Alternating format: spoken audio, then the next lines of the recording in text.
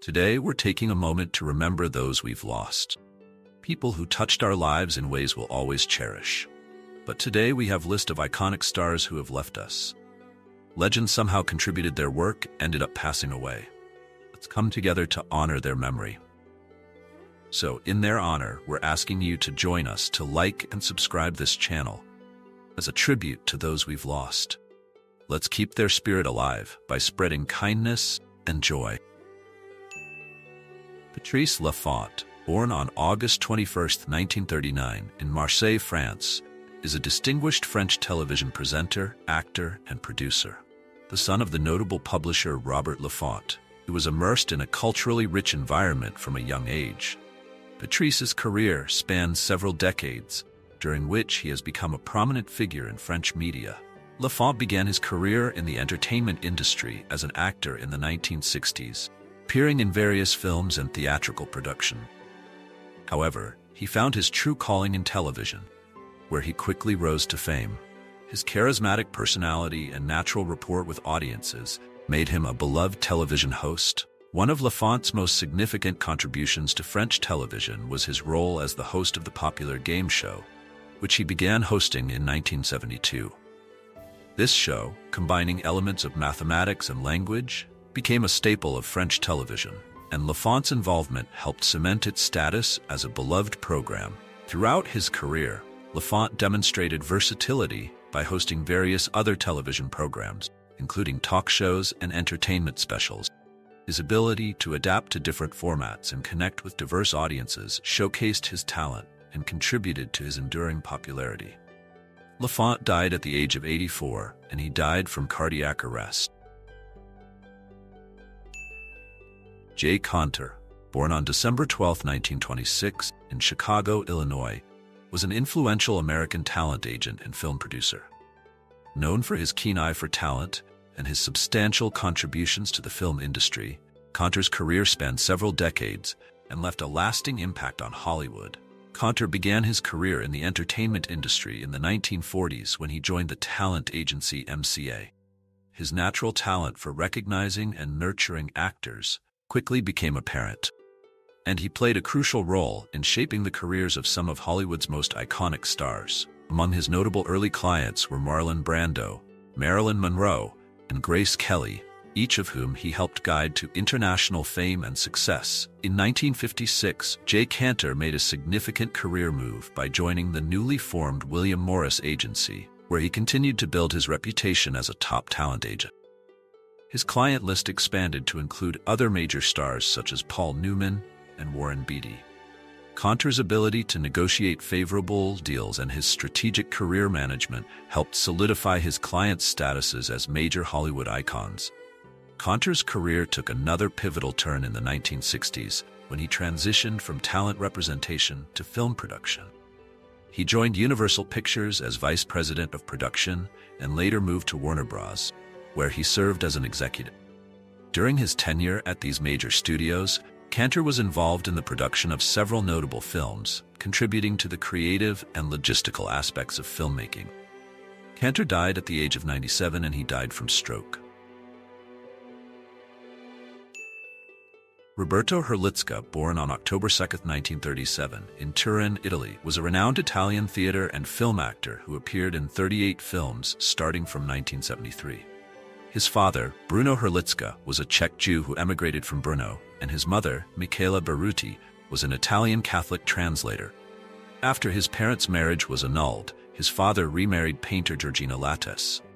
To avoid the Italian racial laws, his father moved to Argentina in 1939, taking Roberto and his brother, who temporarily adopted their mother's surname, Berruti. In 1947, his half-sister Laura was born in Buenos Aires. Roberto attended high school in Turin and studied literature at the University of Turin before moving to Rome to live with his father, who had become a gallery owner. He trained under Orazio Costa at the National Academy of Dramatic Arts.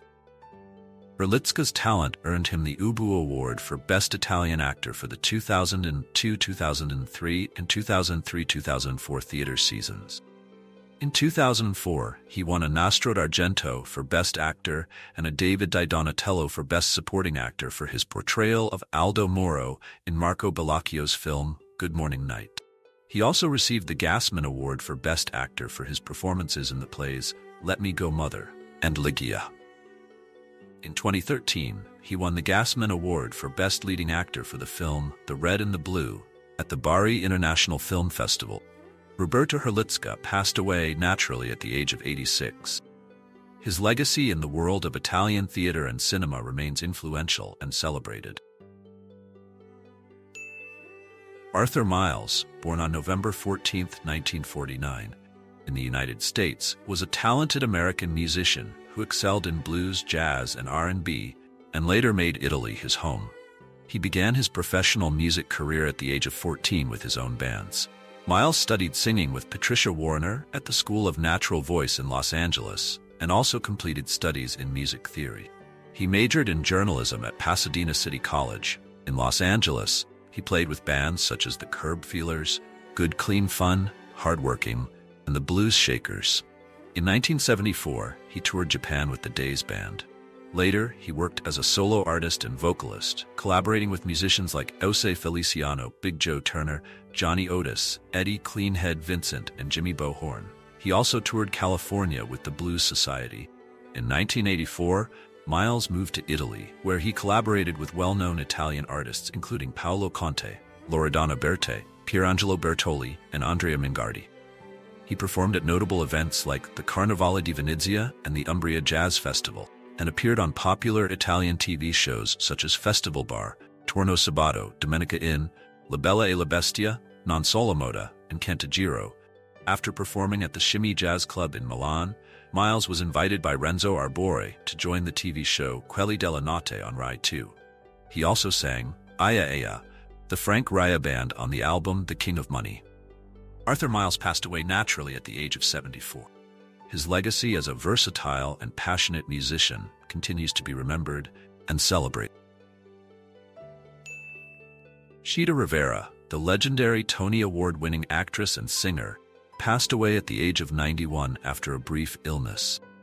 Rivera first appeared on stage at 19 as a principal dancer in the 1952 touring company of the musical Call Me Madam, and made her Broadway debut the following year in Guys and Dolls.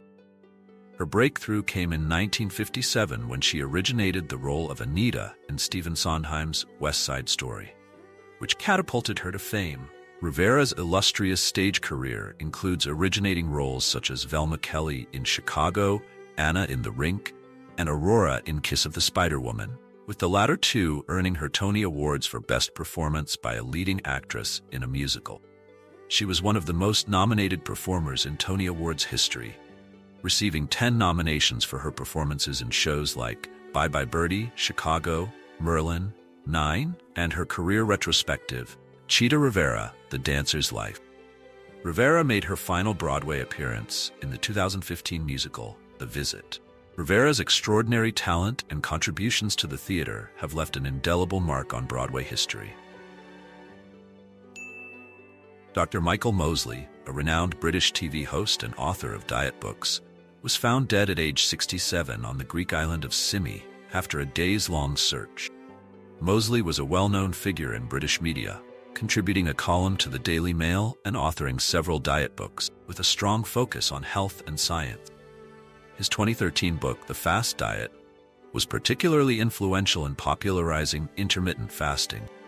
Mosley frequently appeared on British television, primarily on BBC Two, where he contributed to various programs about science and wellness.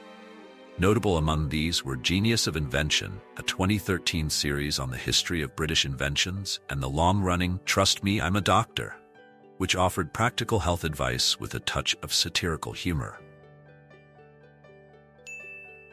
Dr. Ruth Westheimer, the pioneering sex therapist and media personality known for her candid and humorous advice on shows like Sexually Speaking and The Dr. Ruth Show, passed away on July 12th at the age of 96. Westheimer gained fame in the 1980s with her call-in radio show, Sexually Speaking, where she provided straightforward answers to listeners' questions about sex and relationships. She later moved to television, hosting several programs on Lifetime, including The Dr. Ruth Show. In addition to her media work, Westheimer created a board game, appeared in TV shows and films such as Quantum Leap, and authored over 40 books on sex and sexuality. She was inducted into the Radio Hall of Fame in 2019. Her life and career were highlighted in the 2013 play Becoming Dr. Ruth, starring Deborah Jo Rupp, and the 2019 documentary film Ask Dr. Ruth. Claudio Reyes, born on May 5, 1960, in Chile, was a versatile Chilean singer, actor, politician, and comedian. He began his television career in 1984 with small roles in soap operas such as La Torre 10, La Represa, and Bellas y Audaces. His last role in a soap opera was in Piel Canela in 2001. In 1989, Reyes expanded his career into music, contributing to the soundtrack of the TV series in which he acted. His cover of a song originally by Brazilian singer Antonio Marcos became a radio hit with the chorus, "The afternoon is crying, and it's because of you." During the 1990s, Reyes ventured into comedy on the show Japaning Kanja, where he created memorable characters.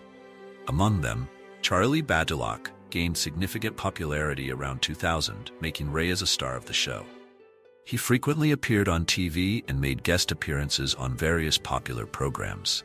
There was even a movie titled Kuma Channel, The True Story of Charlie Badulak, which Reyes described as following the life of Charlie, a villager who dreams of becoming an entertainer to honor his late father's wishes. Charlie Badulak became Reyes's most famous character. Reyes passed away at the age of 64 due to a heart attack. Al Jaffe, the celebrated cartoonist known for his work with Mad Magazine, passed away at the age of 102 due to multiple organ failure. Jaffe was the longest-serving contributor to Mad, with an impressive 65-year tenure from 1942 to 2020. He holds the Guinness World Record for the longest career as a comics artist. Jaffe is best known for creating the iconic Mad Fold-In and the popular feature Snappy Answers to Stupid Questions. He retired from cartooning in 2020 at the age of 99. Christian Oliver, the actor known for his roles as Snake Oiler in Speed Racer and Emil Brandt in The Good German, tragically died at the age of 51 in a plane crash that also claimed the lives of his two young daughters. Born Christian Klepser in Germany, Oliver moved to the United States to pursue a career in Hollywood. His other notable work includes appearances in TV shows such as Alarm for Cobra 11, Saved by the Bell, The New Class, Sense8, and Hunters. In addition to acting, Oliver was also a writer and producer. Credits in films like Valkyrie, The Babysitter's Club, Hercules Reborn, and Indiana Jones and the Dial of Destiny.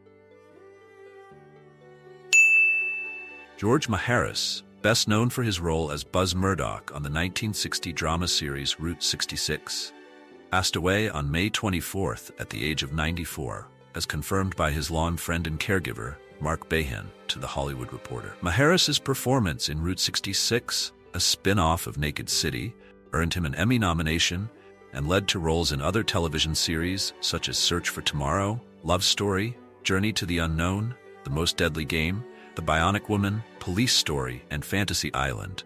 His film credits include Quick Before It Melts, Sylvia, A Covenant with Death, The Happening, The Sword and the Sorcerer, and Doppelganger. Early in his career, Maharis also recorded a few albums, with his 1962 single Teach Me Tonight, making it onto the Billboard Hot 100.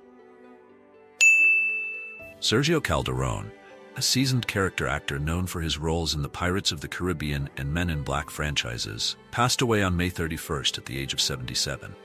Born in Mexico, Calderón gained fame for his role as Captain Eduardo Villanueva in Pirates of the Caribbean at World's End, 2007, and for playing Jose, who was actually just a head on a stick operated by an undercover alien in Men in Black, 1997.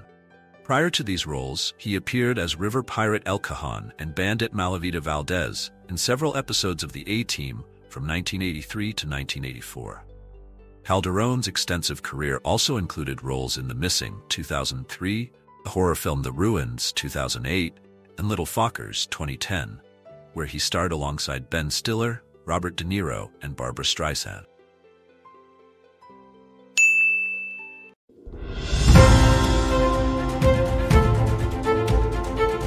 China. That could have been maybe 100, maybe 200 more million dollars. Dwayne Johnson has revealed that he is dealing with a serious abdominal injury that requires surgery.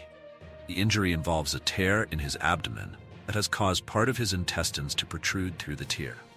This condition is severe and needs surgical intervention to prevent further complication. Johnson shared that this issue has been affecting him for some time, and he decided to go public to raise awareness and potentially assist others facing similar challenges. In addition to addressing his physical health, Johnson has been open about his mental health struggles. He has spoken candidly about his battles with depression, describing periods of profound despair.